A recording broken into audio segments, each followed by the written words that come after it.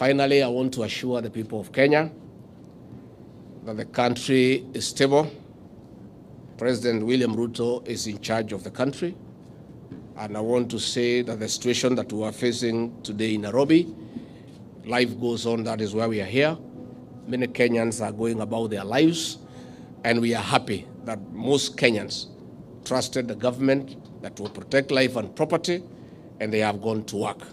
And they have ignored the illegal declaration of a holiday that cannot be. Nevertheless,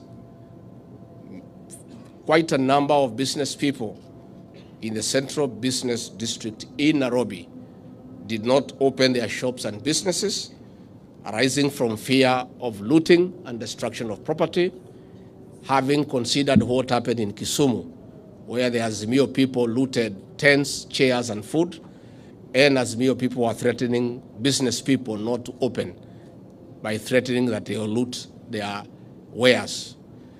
As a result, this morning, because of lack of business in the CBD, the country has lost almost 2 billion shillings in terms of business.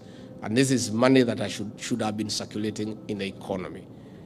We want to urge these people to consider this afternoon to call off the chaos, the mayhem, the intimidation, because what they are doing is destroying our economy. The economy had begun showing signs of recovery, and we were getting a lot of affirmation from international financial players and no other partners. But the events that are being organized by the opposition is not good for business, it's not good for the economy, and we want to ask the organizers to consider this afternoon to call off the mayhem and the chaos so that those who did not open their businesses and shops can go back to work this afternoon. But I want to assure the people of Kenya that President William Ruto has given very firm and clear instructions to the Inspector General of Police to protect life and property. And as this afternoon, the police have taken charge of the Central Business District. No life has been lost, no property has been destroyed, and those activities will continue for the remainder of the day, tomorrow, the day after, the weeks to come, the months to come. We have a responsible government in office who have a constitutional duty to protect life and property.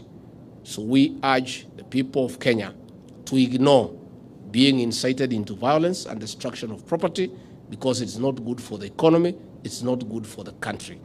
And we want to thank those who are courageous enough to ignore threats and intimidation and to go about their businesses in an orderly manner.